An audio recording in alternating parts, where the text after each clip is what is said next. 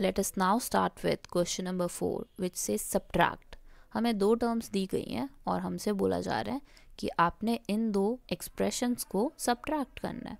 तो अब सबसे पहले आप क्या करोगे, अपनी जो पीछे वाली टर्म है उसको पहले लिख लोगे, which is 12a minus 9ab plus 5b minus 3। अब आपने सब्ट्रैक्ट करना है तो आप कौन सा साइन लगाओगे, माइनस का। फिर उसके बाद आप अपनी फर्स्ट एक्सप्रेशन को नोट डाउन कर लोगे, which is 4a minus 7ab plus 3b plus 12। अब आपने क्या करना है, सारे ही नंबर्स के आगे जो भी आपका साइन है उसको रिप्लेस करना है। सब नंबर्स के आगे अगर पॉजिटिव है तो वो नेगेटिव हो जाएगा, अगर नेगेटिव है तो वो पॉजिटिव हो जाएगा। सो सबसे पहले तो 12a as it is, 9ab as it is, 5b as it is, minus 3 as it is. अब आपका जो 4a है वो माइनस 4a हो जाएगा, माइनस 7ab आपका पॉजिटिव 7ab हो जाएगा, then 3b will become minus 3b और 12 आपका माइनस 12 हो जाएगा। अब हम क्या करेंगे, लाइक टर्म्स को साथ में कर लेंगे, 12a minus 4a, then minus 9ab plus 7ab, then 5b minus 3b, then you have minus 3 minus 12। अब आप 12a और minus 4a को reduce कर सकते हो, it will be 8a minus 9ab plus 7ab क्या बन जाएगा आपका, minus 2ab। 5b minus 3b will be positive 2b, क्योंकि 5 minus 3 कितना होता है हमारा, it is 2, so the final will be 2b।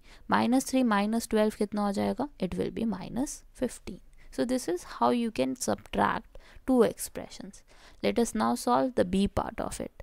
so it says 3xy plus 5yz plus minus 7zx from 5xy minus 2yz minus 2zx plus 10xyz। तो अब सबसे पहले आपने सेकेंड एक्सप्रेशन नोट डाउन करना है, which is 5xy minus 2yz minus 2zx plus 10xyz। उसके बाद अब आप क्या करोगे, फर्स्ट एक्सप्रेशन को as it is note down कर लोगे, it is minus 3xy plus 5yz, then it is 7zx। Now you have to right the first expression as it is, बिल्कुल सेम आपका रहेगा, कोई चेंज नहीं करना आपने। बस आपने चेंज करना है तो क्या करना है, इस एक्सप्रेशन में माइनस को प्लस कर देना है, प्लस को माइनस कर देना है। So it will be minus 3xy minus 5yz, then the next is 7zx। अब आपने क्या करना है, सेम टर्म्स को रिड्यूस करना है। तो आप देख सकते हो we have 5xy and minus 3xy। तो 5 में से 3 गए, कितने हो गए, 2xy। अब आपके पास बचा क्या है, माइनस 2yz और माइनस 5yz, तो it will be minus 7yz। अब आपके पास बचा है zx, ये zx और ये भी zx है, तो 7 में से 2 गए, 5zx। Then you have xyz वाली टर्म सिंगल टर्म है, तो उसको आप एज इट इज लिख दोगे, which is plus 10xyz। So let us now move on to the third part. This is the last part of exercise 9.1. So this is my second expression and we have to subtract it from this expression. Okay, so it is 18 minus 3p minus 11q plus 5pq minus 2pq square. Then we have 5p square q. Then you have to write subtract, or you can make a sign of minus here.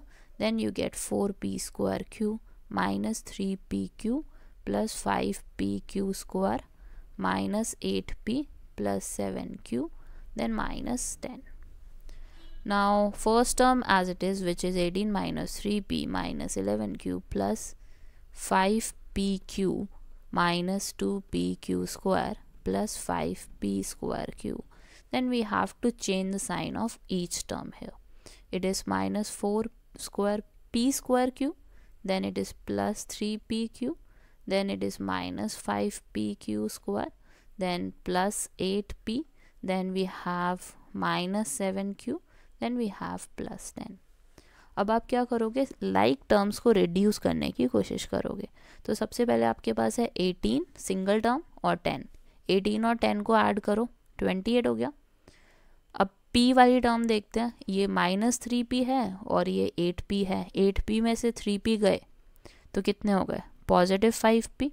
अब q वाली terms को देख लेते हैं, 11q है हमारे पास और 7q है, दोनों के आगे साइन कौन सा लगा हुआ है, माइनस का, तो माइनस माइनस कितना हो जाता है, 18q।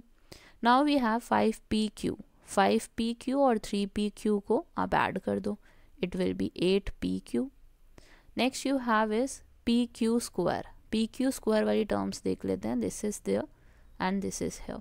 So we have -2 and -5, -2 और -5 -7 हो गया और pq स्क्वायर आपका वेरिएबल में चला जाएगा। फिर आपके पास ये दो टर्म्स हैं, इन दो टर्म्स के अंदर आप देख सकते हो वेरिएबल सेम है, तो आपके पास क्या आ जाएगा, it will be 5 - 4 it is 1। तो 1 के साथ आपने क्या करना है, वेरिएबल्स को अटैच कर देना है, which is p square q। तो ये हो गया हमारे पास और I think this is done. और कोई भी टर्म हमारे पास नहीं बची जिसको हमें रिड्यूस करना है, हमने सारी टर्म्स को रिड्यूस कर दिया already. So this is how you can solve subtraction part. Thank you for watching this. Have a great day.